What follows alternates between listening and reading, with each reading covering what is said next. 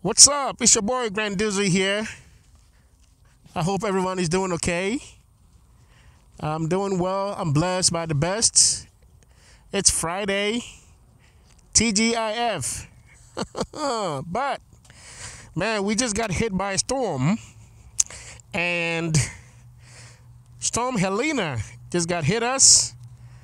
Man, we okay. We are safe. I'm doing well. I'm blessed by the best as always. The family is doing good. The dogs are okay. The house is in one piece. All my neighbors seems to be okay. But man, my heart goes out to all of the guys, all of you guys that got hit so bad. Just know that Grant is praying for y'all. Okay, I am praying. You guys are in my prayers as always. I hope God will keep you guys safe, and whatever you guys lost, God is gonna replace it one way or the other. Amen to that. Amen to that. So today I'm heading to the Harley dealership today. I hope they're still open. If you guys own a Sportster S, this bike here, this beast, I call it a beast. If you own it and you do your own mod from time to time, there are some stuff here. So all these plastics are being held. All of these, they're being held by little pins, like clips. This one right here, it's all plastic, and they held by some kind of pins. I'll see if I can throw out a picture on there. Anytime I pop them off and I try to do some work on it, it just, especially this side, man, it will just drop back there and I'll lose it. So I kind of buy a lot from Harley and they just keep it there.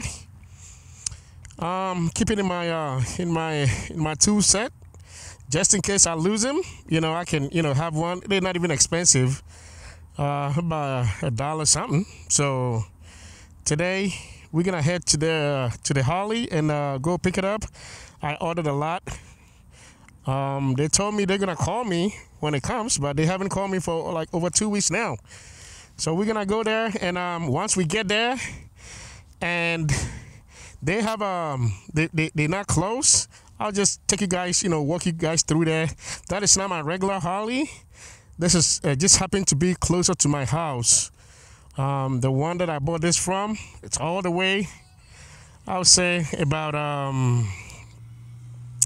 I don't know, hour and a half away. And I am not doing that. And funny thing is, hey. Yes, sir. Thank you. Yes, sir. So, yeah, the guy just checked up on me. I told you guys in my other video, man, if you meet a Georgian guy, if you meet a good one, oh, man, you better hold on to them, man. You got to hold on to them. You see, he just stopped by and see if I was doing okay. And one thing that I have seen, I know this video has nothing to do with what this just happened, to happen. And to be honest with you, I will give credit to where credit is due. And shout out to all the Clayton County Police Department, man. I love these guys. These guys are really troopers, man. They are really, like real troopers. They are heroes, man. Hey, I'm not lying to you, man. I have seen these guys at least 5 times. Like, I will be driving down the road, and I'll see that they pulled over with someone, and you would think that maybe they're trying to write them a ticket or something like that. No, the person might be broke down, so they will give them a jump. I've seen police officers pushing a car, like, not once, not twice. Like even this morning, man, I saw one, and I'm like, man, I should have given a shout out to Clayton County Police. I'm not sure about the other counties, but I'm pretty sure they're all the same. So if you meet good people, like I'm telling you, there are some good people here, and I love it, and I'm trying to. But as far as the driving, I don't know about that one. So this just happened to, be in the conversation. Let's just say like that, okay? So yeah, he just stopped by and see if I was doing okay, and indeed I'm doing okay. So let's just head on to Holly, and hopefully I can pick up my stuff, and I'll show you guys around. Let's just hit this way. Let's hit this way. Yep, hit this way. All right, guys. Once again, thank you for joining me on this special episode. Today, I want us to talk about safety. Like safety is probably one of the most important topic to me, since I'm coded as essential worker. For those of you guys don't know, I'm in the transportation business, so safety is like one of the main topics that my employees will hear, like pretty much 24/7. And I want to use that little coaching that I do. I'm not gonna go into detail, but I want to take a little portion of what I normally talk to my guys about regarding safety. I've been thinking about this, and I'm like, you know what? You can definitely apply this to bike or motorcycling. I'm telling you, it's easy. So today we're gonna go over the safety. And the main topic that I want to touch base is the Smith system, the 5 keys to Smith systems. And I'm pretty sure many of you guys have heard it before. I didn't know I have my hazard on. I'm pretty sure many of you guys have heard this before, but it's called, just Google it. It's general knowledge. It's not something that I came up with.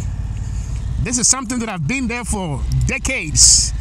That driving schools, DMVs, transportation businesses like what I'm doing, this is something like a 10 commandment, or I'll call it 5 commandment, that they stood by, and it helps. And so last 2 days ago, I was talking to my drivers with some kind of safety issue, and I said, man, maybe I can share this, with my guys, with you guys. I love you guys, man. I love you guys, and I hope you do too. I said, man, I can share with you guys because it's pretty much the same principle. So it's only 5 keys. They call it 5 keys to the Smith systems. You can look it up. You can Google it. It's general knowledge. It's there. So today we're gonna use it to apply to the techniques that we use on these 2 wheels. Like I say all the time, man, we have no protection when it comes to motorcycling, man. Zero protection. Only thing we have is 2 big ass rubber tires and a motor. That's all we have. No seatbelt, no airbags, no nothing. So yeah, when it comes to safety, I take it a little bit serious, man. So we're gonna go by one by one, and then it's called the Smith system. Okay, the 5 keys to Smith system. So we're gonna go and start with number 1. What I'm doing, I'm not supposed to be doing it. Okay, what I'm doing is wrong. I'm not supposed to be doing that. It's like, hey Grant, you got to preach and do the walk, or how do they call it? You got to be an example, right? So if I want to preach with safety, what I did right here, like operating my phone, it's a big no. because if I have cameras in my all the fleet, so if a driver get caught by operating a company vehicle and using a phone, even a radio, man, they got fired, they got written up, warning, reprimanded. You can use all those words. So what I did here was wrong. So don't do that. Don't do that, okay? I want to preach, and I want to set an example. So, and it's gonna be a little bit difficult because these machines are like speed machines, no doubt about it. There's nothing you can do. They're meant for speed. But we're gonna try because I use that and I apply it every day. So number one, the first tip that we have on the Smith system is aim high in steering. Now guys, this is very simple. It says aim high in steering. So remember what I was doing back there? That goes against this, period. And all of them is 5 keys, and all of them kind of tied together. You know, it sum it, and it makes you a safety conscious. And at the end of the day, all I want to do when I take my bike and leave the house, I want to return home the same way like I left out, you know. So it makes you safer, period. But they all tie, they all very, very similar. As you guys can see, we're gonna go through that. So the number one is aim high in steering. Okay, don't when you're driving, when you're riding your bike, don't be looking around and not paying attention. You know, while you steer, you have to aim high. What I normally do is I try to aim like maybe half a mile down the road. That's what I do, because guys, you don't want to be caught by surprise, like, oh, psh, you can't do that. You got to be prepared whenever some kind of hazard comes your way. So the number one key to the Smith system, it says aim high in steering. So as I'm riding, you can't see my eyes because I have a smoke visor, but I'm aiming like high as I steer, as I push the throttle, and as I switch my gears, I'm aiming high. I'm looking around for some kind of hazard, anything, that way I'll be prepared. All right, so you guys, number two is get a big picture. Get a big picture. What do they mean by getting a big picture? I wanted to do a lane split here, but because of what I'm teaching, it's illegal, by the way, in the state of Georgia. You can't be doing a lane split. Good luck to police officer who want to cut up with me. I'm just kidding, guys. Yeah, sometimes you got to play, you know what I mean? Sometimes you got to put a little joke in there, and but yeah, it's many states, it's illegal to do lane split. But sometimes it's important. One day I'm gonna take you guys to the highway, so just one day. Anyway, get the big picture. Why getting the big picture? You aiming high and you steering, getting the big picture, you're looking out for a pedestrian, I told you guys in my previous videos how the traffic sucks in Georgia. I mean, there's nothing you can do about it. And your best bet to get around in Georgia is to do what I'm doing. The back roads.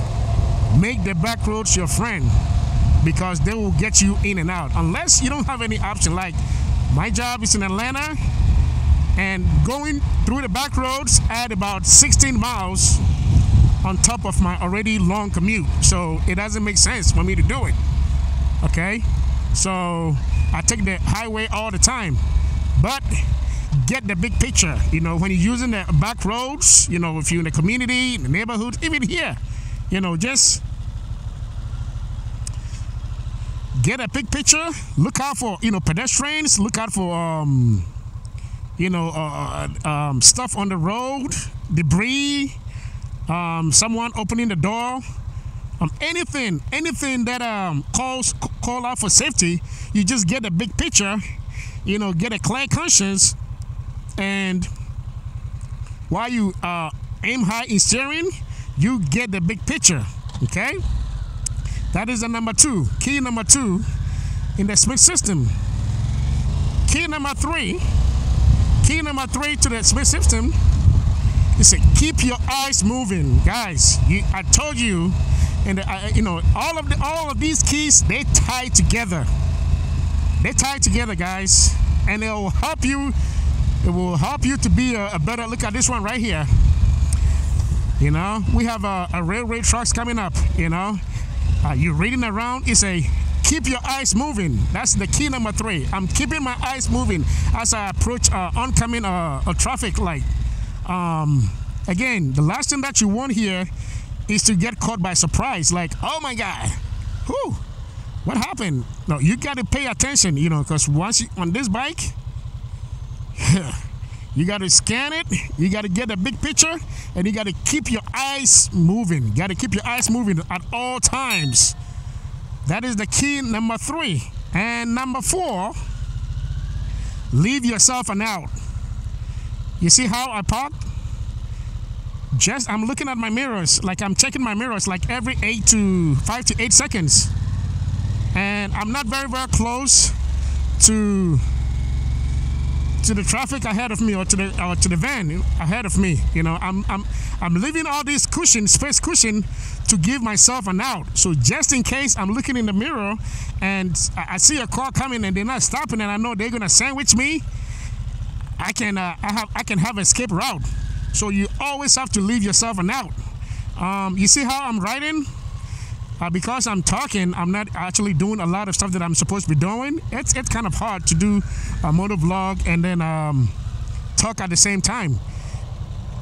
Most people think it's easy if you wanna, So basically, I do not ride in the middle of the road.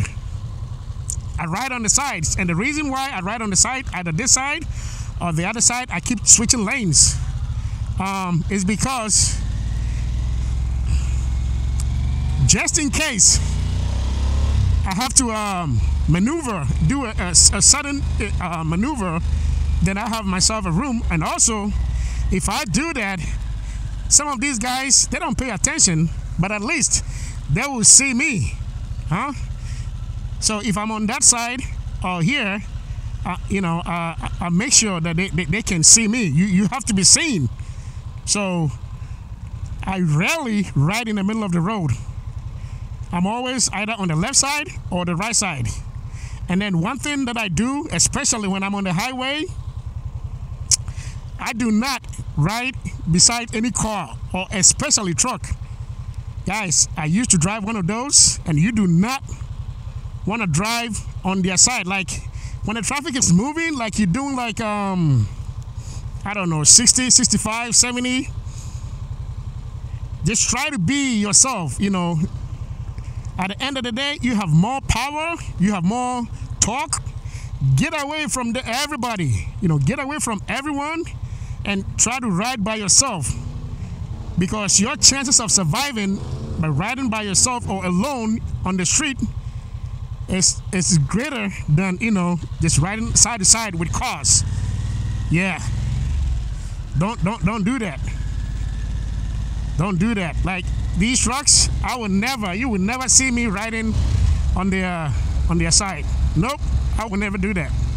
Because when the tire bursts, they have a blowout tire or something like that. You do not want to be that victim, guys. I promise you, you do not want to be that victim. So, that is that.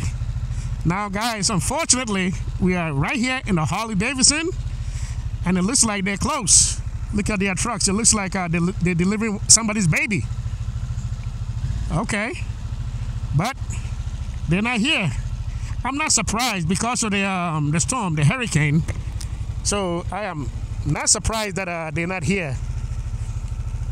I really want to show you guys around here and see what they got, the inventory and all that. But unfortunately, they're not here.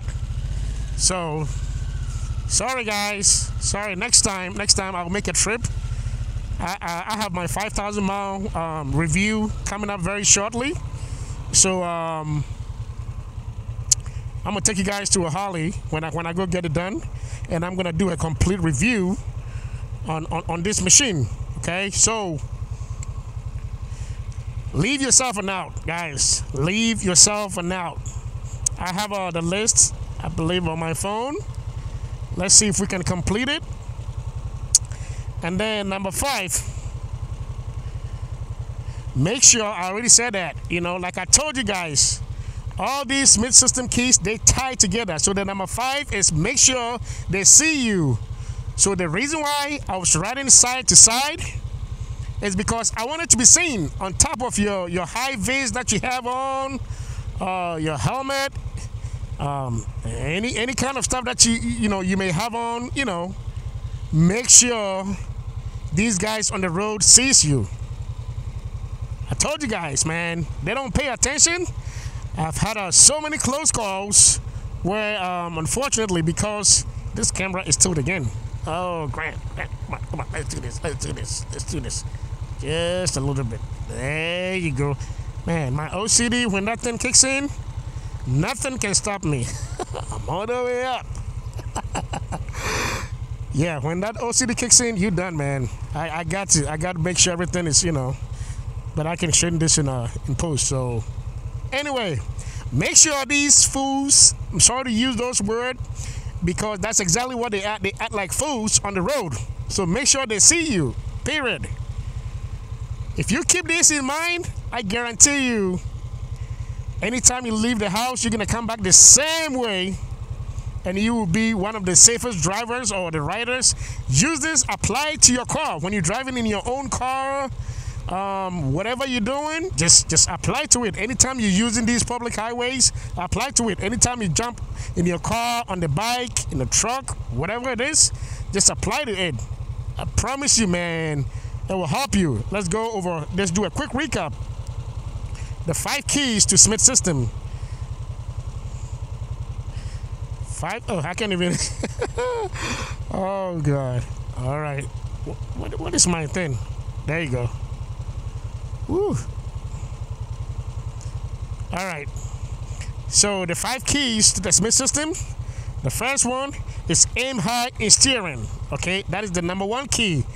Aim high in steering. So as you steer this, you're aiming high, you're scanning ahead, you're checking for hazards, you're looking out for, pedestrians or anything that is gonna, create a safety issue for you. You're just aiming high and you're steering it. Okay. Key number 2 is get a big picture. Okay. Just keep about 4 to 8 seconds following distance between you and the other cars, just in case you have to do a sudden maneuver. Okay, get a big picture.